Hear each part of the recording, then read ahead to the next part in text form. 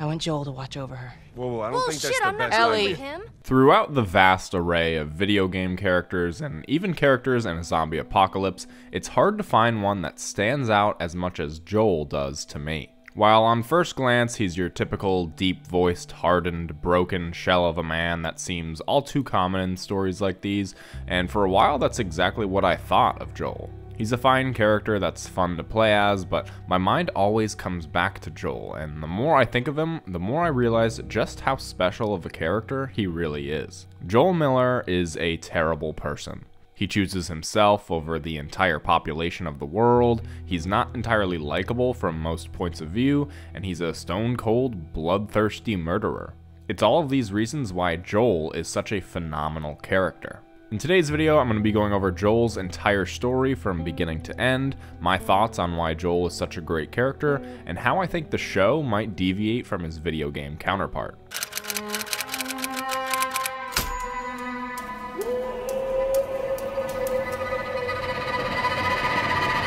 When we first meet Joel, he's a tired, working, single father of one, though he very clearly has a great relationship with his daughter Sarah and his brother Tommy.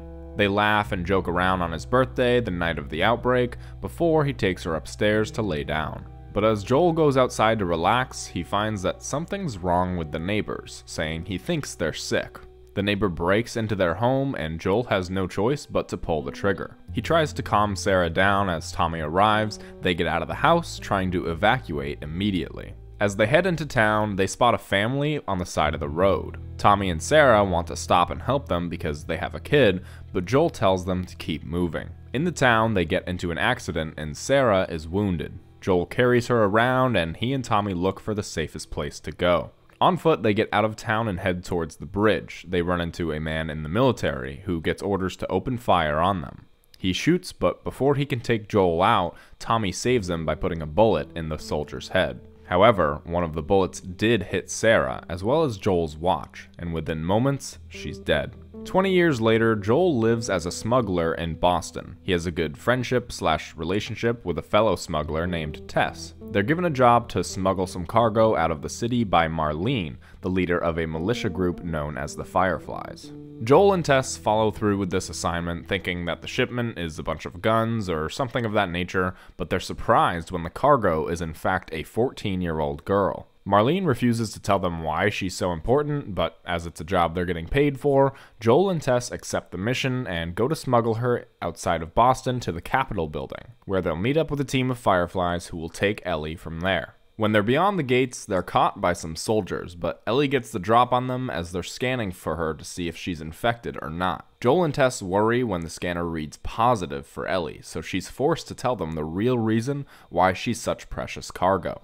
Her bite is 3 weeks old, and she hasn't turned, meaning she's immune to the virus. Joel seems a bit skeptical of this, but this gives Tess something more to go off of, and it gives her hope. Joel, Ellie, and Tess traverse the city, running into all types of infected, until the sun rises and they get closer to the Capitol building. Joel talks to Ellie, and he can't help but think of Sarah as he does so, looking down at his watch she gave him 20 years earlier. But as they arrive at the Capitol building, they find that the Firefly soldiers that they were supposed to meet have been killed, and not only that, but Tess has been bit and she's not going anywhere. Joel says that their mission is over and that there's nothing more they can do, but Tess convinces him that Ellie is humanity's last hope, and he has to continue the mission. Joel accepts and reluctantly continues on. Joel, still reeling from the loss of Tess, lays out a set of ground rules for Ellie to follow. Still upset that his life has been completely uprooted and now he has to travel across the country with this little girl. He takes her to the town of an old friend of his, hoping to get a car. His friend, Bill, is incredibly upset that Joel decided to come through the town and set off all of his traps. It doesn't help that when Ellie meets Bill, she tries to kill him, and Joel thinks their chances of ever getting a car are slimming down to 0. Bill says that he needs parts from around town in order to get a car working. Joel and Bill talk before they head out, and Bill talks about how much of a handful Ellie is and how he should probably just take her back. Joel just kinda nods, but gets annoyed after Bill continues talking bad about Ellie. They traverse through the town looking for parts in an old school, Ellie and Joel looking after one another as the clickers converge upon them. They get out of the school and find a working car, so they leave Bill behind and set out on the road.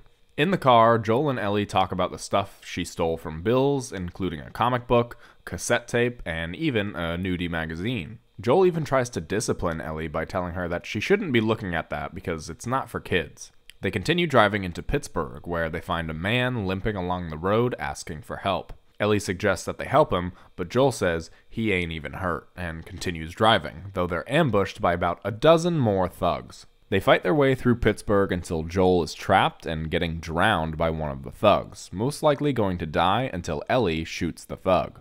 Joel scolds her for this, saying that he's just happy he wasn't shot too, and Ellie yells right back at him, saying he should thank her for saving his life. He realizes that she's probably right, but he tells them to move on. A little while later, they run into another group of bandits, and Joel knows that he needs Ellie's help. He teaches her how to use a rifle and tells her to make every shot count.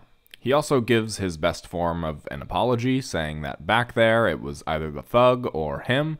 Ellie understands this to be an apology and says, "Yeah, you're welcome." After helping him through the bandits, Joel knows he can count on Ellie, even deciding her to give her a gun a little more her size. As they continue through the city, they stumble upon two more people who they mistake for bandits, but as Joel and this man are carrying a child with them, they realize that they are not, in fact, part of the group of thugs. These two people are Henry and Sam. They decide to help each other, though Joel still has his doubts about trusting people until he sees Ellie get along with Sam so well. They all decide to help each other get out of the city, though it's much easier said than done. When they get in a tough spot, Henry and Sam decide to leave Joel and Ellie on their own, leaving them to run away through the city from an armed car. Ellie and Joel are cornered on a bridge and forced to jump in the water. Joel gets knocked out by a rock as he's protecting Ellie, but Henry comes to his rescue.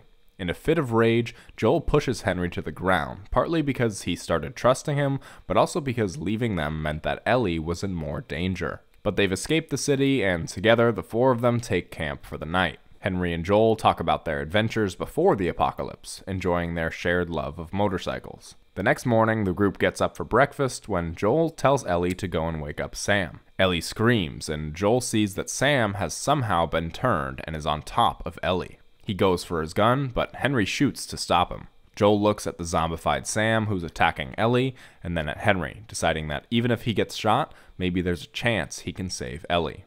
Though Henry's the one to put an end to Sam, and Joel tries to, unsuccessfully, talk him off the ledge. A few months later, Joel and Ellie arrive in Jackson, Wyoming at a gated outpost.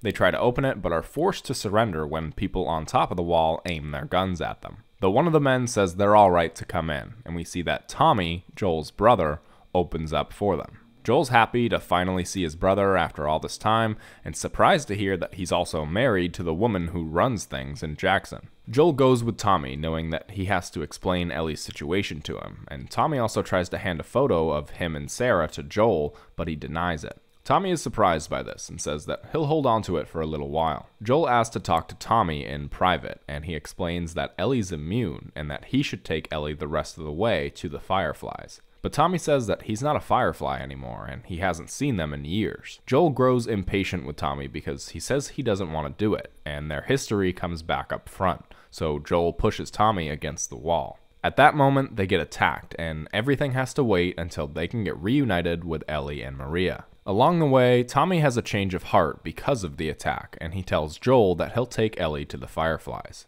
Maria gets upset with Joel because if anything happens to Tommy, then it's Joel's fault. With it all settled, Joel says that he needs to talk to Ellie first, but she's just taken a horse and rode off. Joel and Tommy go after her, Joel finding her in a house a little ways outside Jackson. Inside the house, Joel relays the importance of Ellie's life to her and how she can't be running off like that. Ellie's hurt because she knows Joel is trying to get rid of her, but Joel says it's for the best that she goes with Tommy.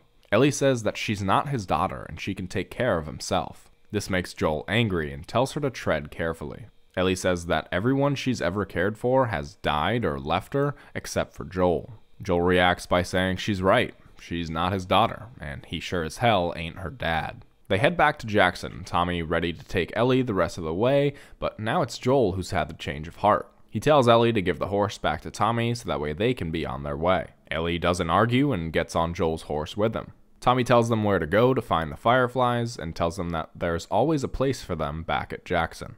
Joel and Ellie continue their journey, reaching the college campus and making their way to the medical building, finding that the building has been abandoned. Joel finds a tape recorder and listens to one of the Fireflies' last testimonies before he died. The recorder says that the rest of the Fireflies have gone to St. Mary's Hospital in Salt Lake City. They talk about how far away it is when they're attacked. During the attack, Joel falls down a story and gets impaled by some rebar. He makes his way to the exit with Ellie, and they get on their horse, riding out of the campus.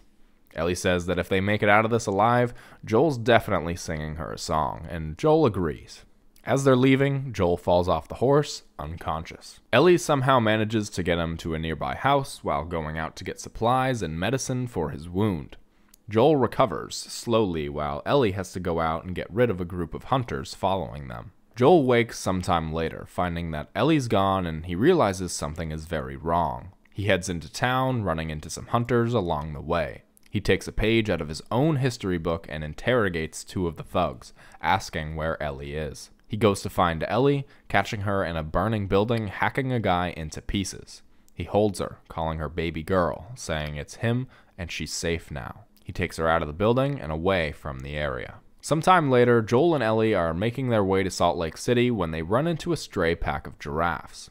They take in the scenery, and before they head on, Joel says that they can turn back now and just be done with it all, but Ellie wants to go on. Joel continues with her, but doesn't really want to follow through with this plan anymore. They arrive at St. Mary's Hospital, but the journey is treacherous and Ellie gets knocked out underwater. When they get to the surface, Ellie isn't breathing. Joel tries to save her, even when armed guards come in and tell him to put his hands in the air. He refuses, wanting to save Ellie first, and he gets knocked out because of it. When he wakes, he's in the hospital next to Marlene. He immediately asks how Ellie is and if she's okay, and Marlene assures him she is.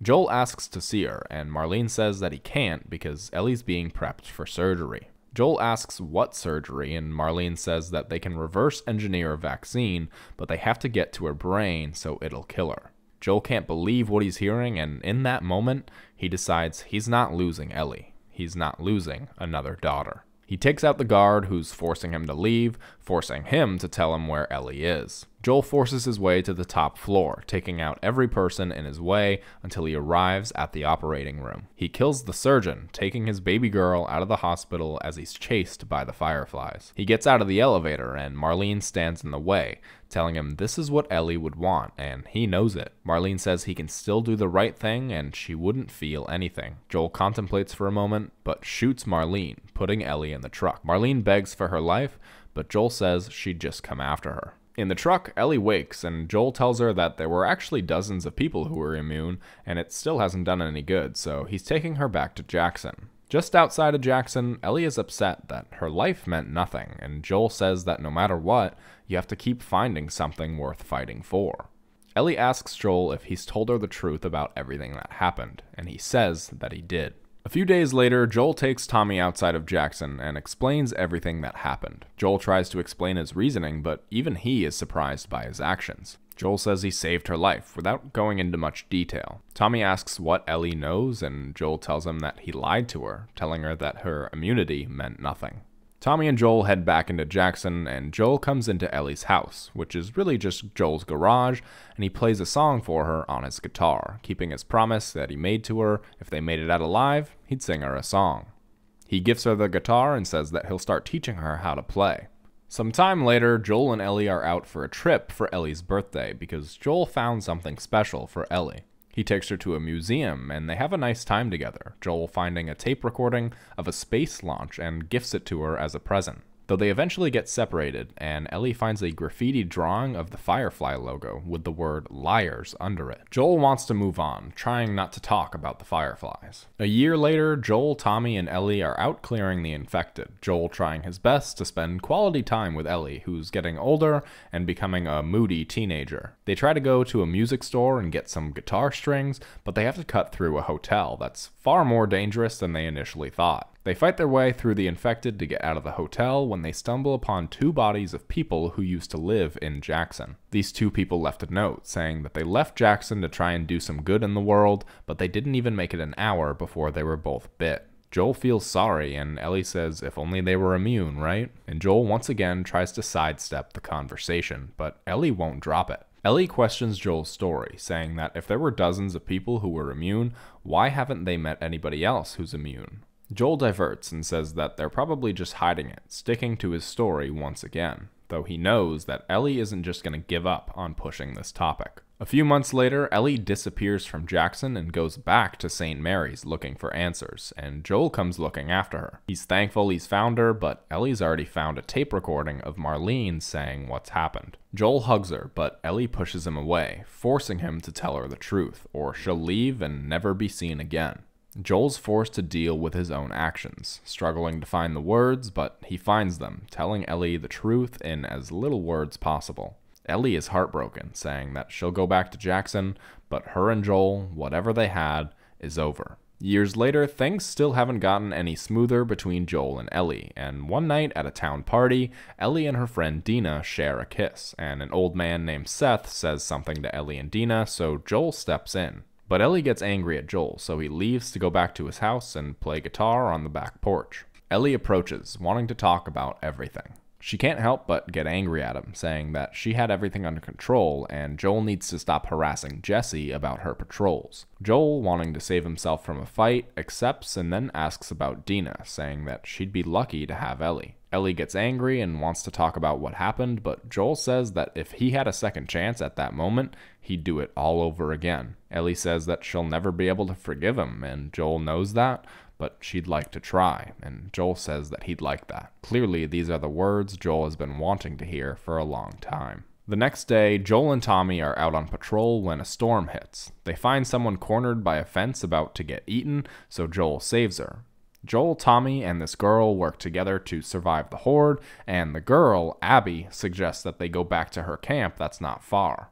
Joel and Tommy recognize the place that they're talking about and decide it's the best idea. They arrive safely and go inside. Tommy says they should come back and restock before they head out, and Joel introduces himself, which silences the room. He gets shot in the leg, and Tommy gets his face bashed in. Joel asks who Abby is, but realizes the situation he's in, and instead of begging for mercy, he just tells her to get it over with. But Abby says this isn't gonna be quick. Joel receives beating after beating until Ellie comes in, trying to save him. Joel looks at Ellie one last time, and the lights go out.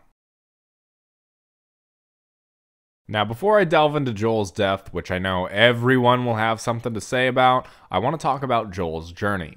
From the very beginning, we see that Joel's a working man and a capable and loving father. But even after a long day of work, Joel jokes around with Sarah and you can see that he enjoys his life. But as soon as the apocalypse starts, you can also see that he's ready.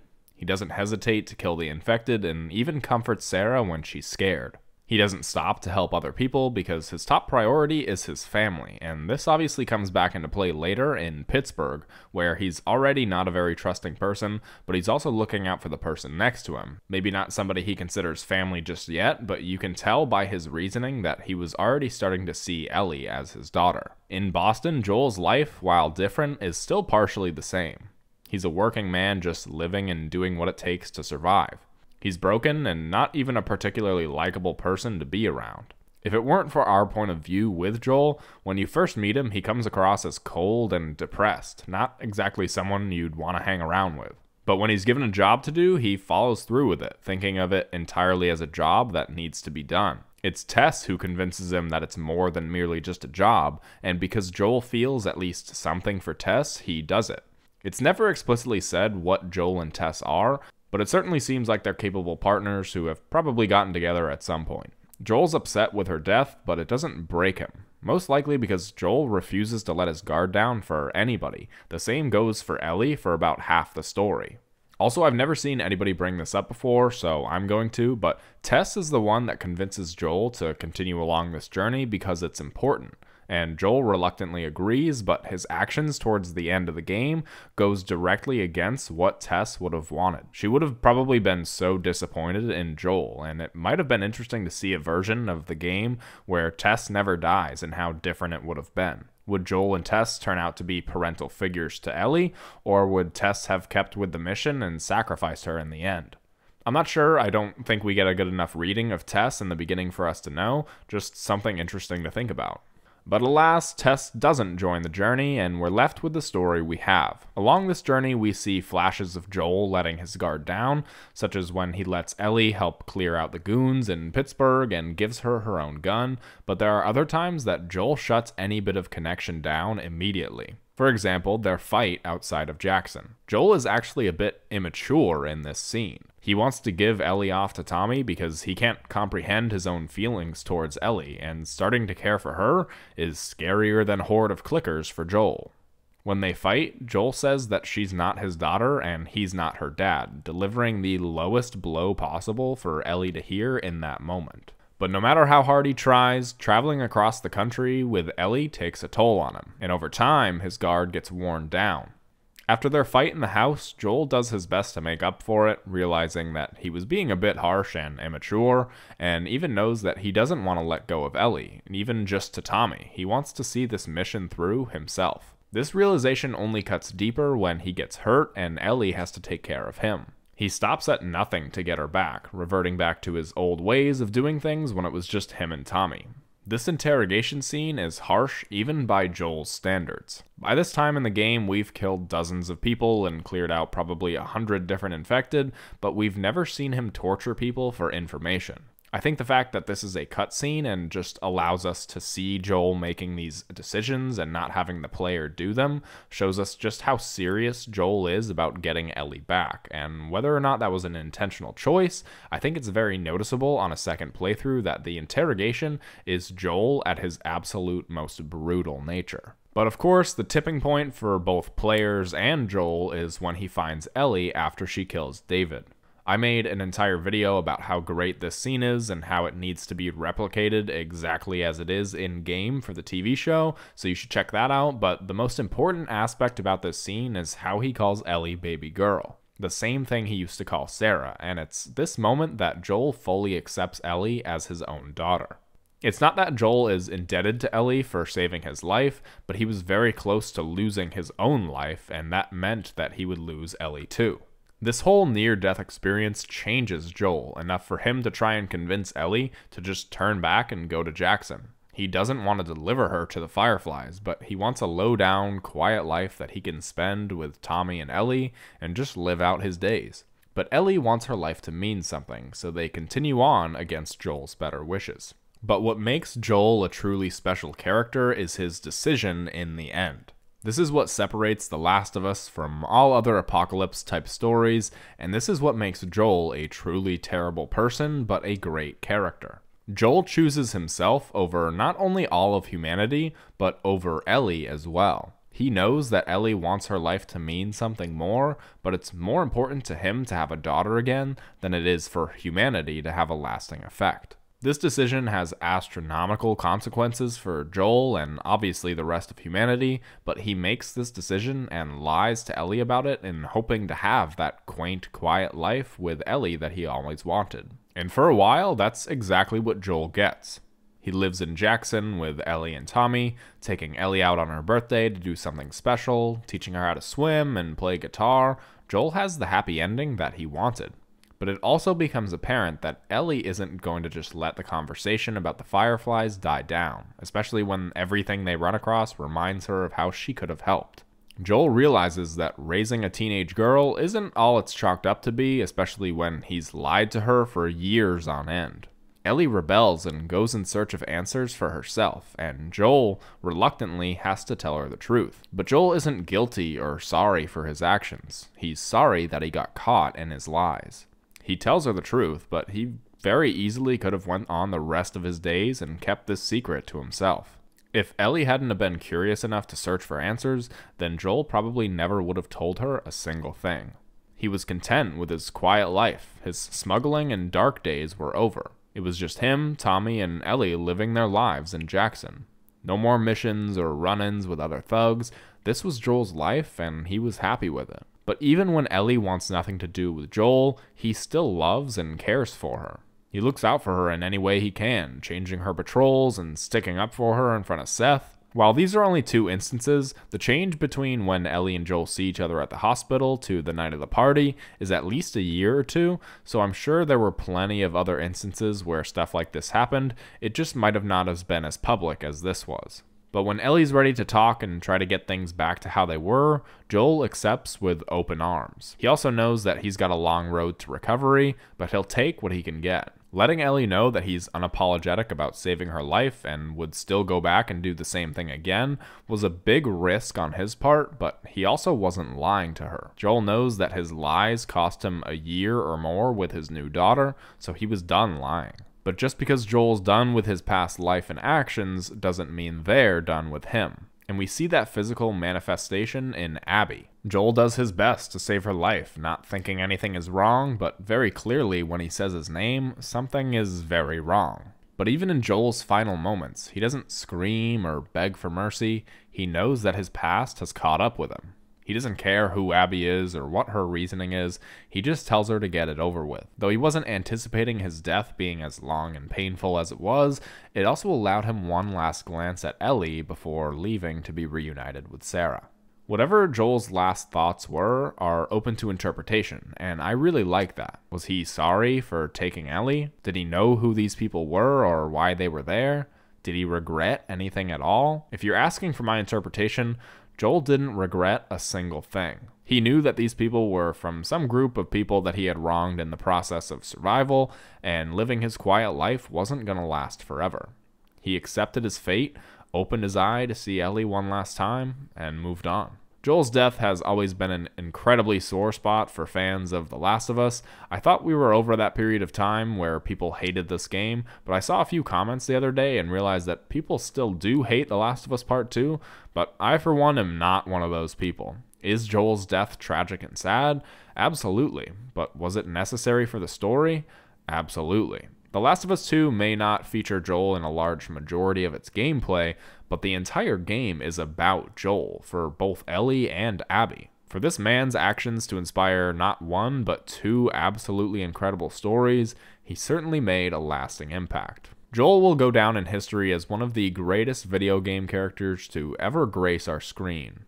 He's complex, immature, bitter, and loving in all the wrong ways. I can't wait to see Pedro Pascal bring this character to life on screen in January, and how closely he'll portray the character to Troy Baker's Joel, or how differently. I think that Joel will be very similar in the show, but I'm also looking forward to seeing the differences as well. I think that Tess might be playing a bigger role, which will in turn give Joel an entirely new aspect than we saw in the game. Let me know in the comments your thoughts on Joel as a character, why you love him, or maybe why you even hate him. I would love to hear someone's take on that. If you enjoyed this video and want to see a video on Ellie or maybe even Abby, let me know that as well by leaving a like on this video, and subscribe for more Last of Us content. If you do, then I'll see you in the next one.